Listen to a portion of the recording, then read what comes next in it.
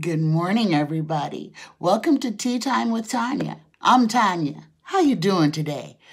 Today is Wednesday, the 1st of April, 2020. April 1st. Happy April Fools, everybody. Happy April Fools. I hope everybody is having a great day. These energies are still pretty heavy on me. Still not quite 100% yet, but doing a little bit better. But let's start this day off with a blessing. Dear Spirit, Guides, dear Creator, dear Universe, please give us a blessing for this first day of April 2020, 4th month, New Year. Blessing for this day.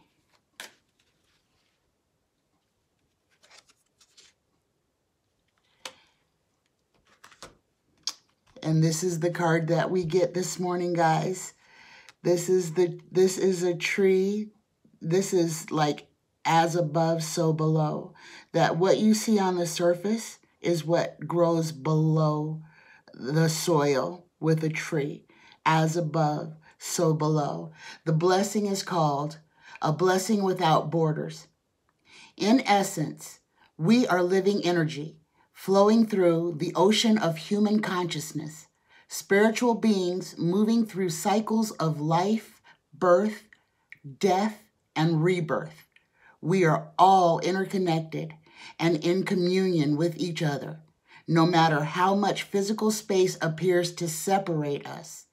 Feel the blessed presence of someone you love this moment in your heart. Oh, goodness gracious. That is beautiful. That is so important. That blessing, we are interconnected. We are all a part of each other. You are just as much a part of me as I am a part of you. And that's why when I tell you guys, I love you. I love you. I mean it. I love you because you're part of me. I love me. I love you.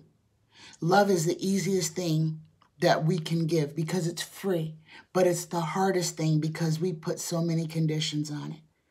Good morning, everybody. Good morning. So today I want to talk about the first question that I got. I got from several different readers, but the reader's name that I wrote down was Chelly R. And this is about people panicking. People are panicking. I guess there's rumors going around that there's armed marauders going on. I don't know what all this is.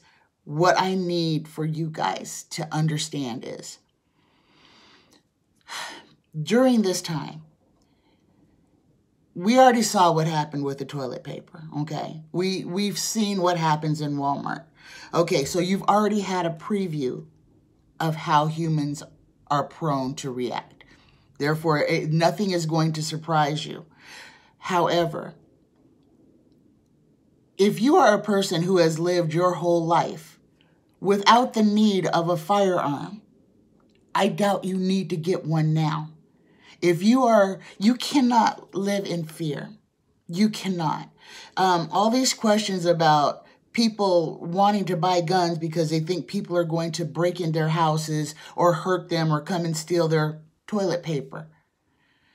Guys, the first thing that the law of attraction tells us is that which we keep calling is what's going to happen. So if you're panicking, and you're living in fear, you are going to draw all that negativity to you.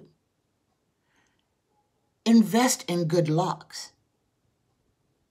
Make sure that you secure your house. If you buy a gun and you're not a gun person, the likelihood of that gun being taken from you and used against you goes up. The likelihood of you taking that firearm and firing in the dark out of fear and hitting your husband, your wife, your child, your grandchild.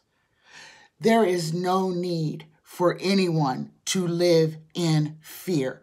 Fear that old saying, there's nothing to fear but fear itself, because fear is the enemy.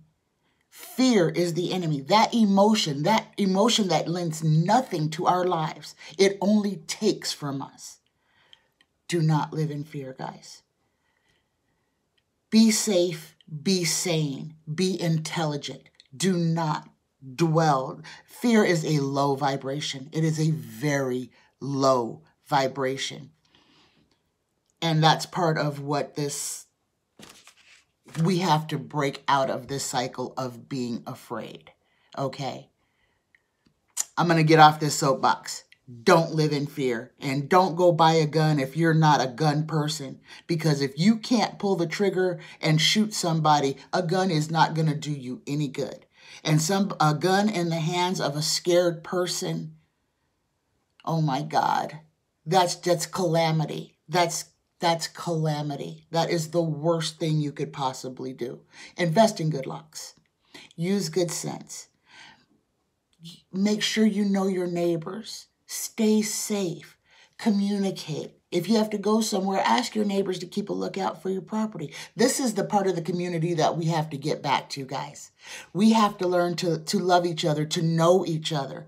That way we can depend on each other, and we learn to trust each other, and we become the community that we were always meant to be. We become the village because we take care of each other out of love. Okay? So, my first question is from Amelia B., a new subscriber. Welcome, Amelia. And her question is, will McConnell lose control of the Senate before November? That is an excellent question. It's a yes or no question, so I'm going to draw 6 cards. And will McConnell lose control of the Senate before November? Will McConnell lose control of the Senate before November? I guess that's good. Okay. First card we have is the 4 of Rods. And this, guys, is my GOP Happy Family card, okay? This is everything's turning up roses for the GOP. And it's crossed by the 6 of Rods. This is victory. Let's keep going and see what it's, yes or no. Will McConnell lose control of the Senate before November? What's above him is the 8 of Pentacles. Below is the World in reverse.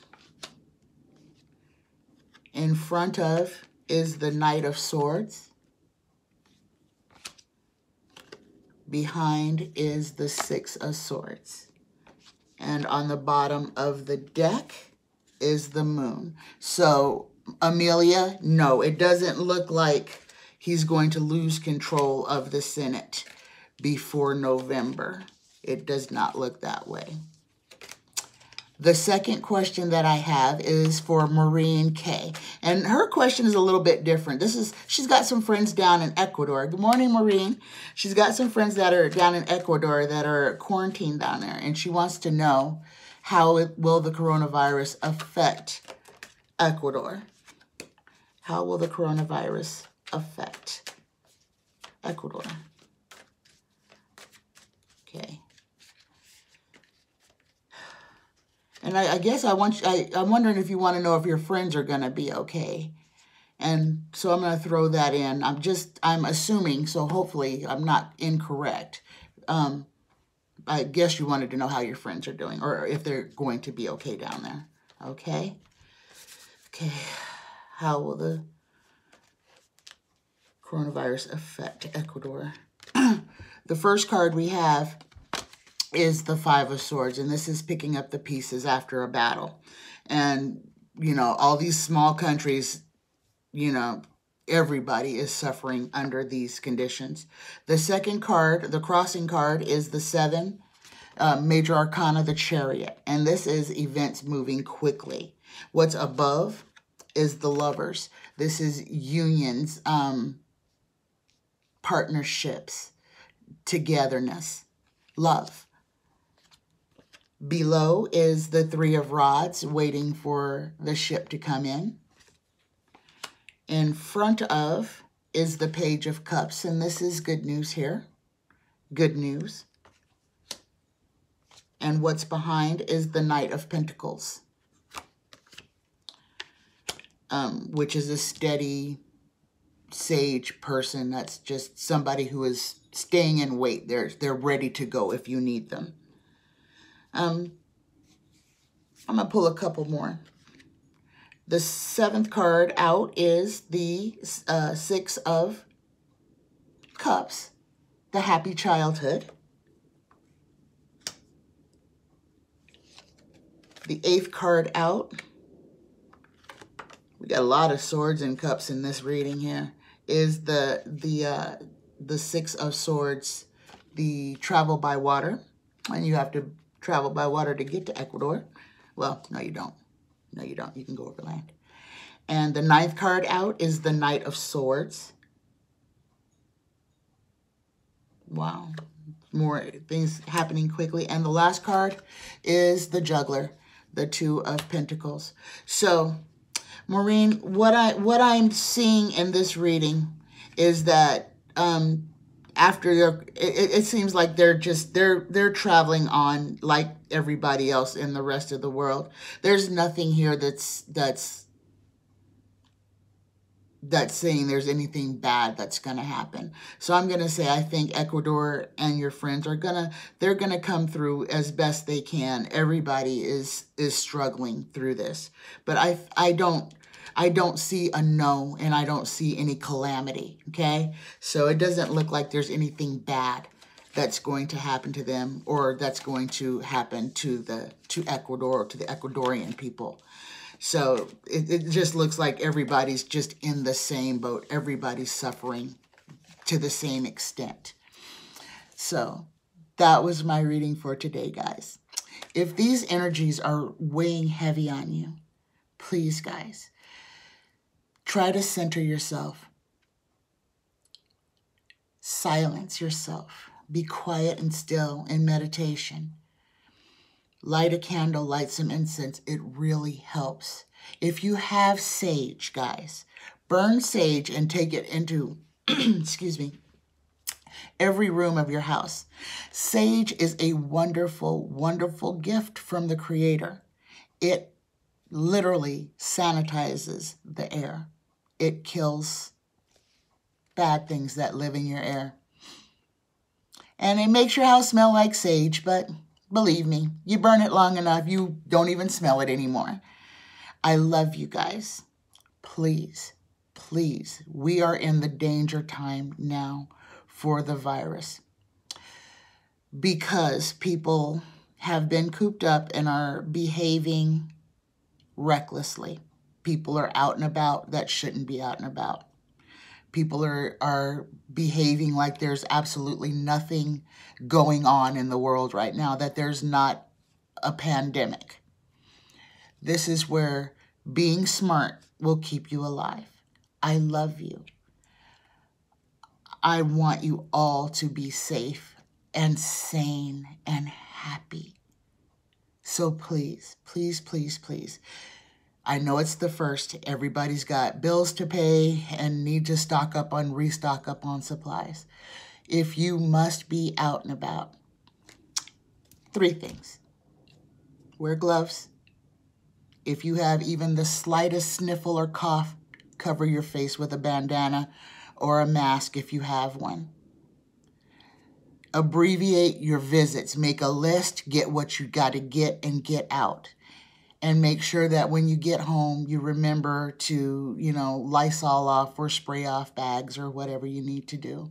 Wash your fruits and vegetables like you would normally do. Just think about how to keep yourself safe. I love you guys. Have a fantastic day. Bye, guys. Oh, please like, share, and subscribe. Bye, guys.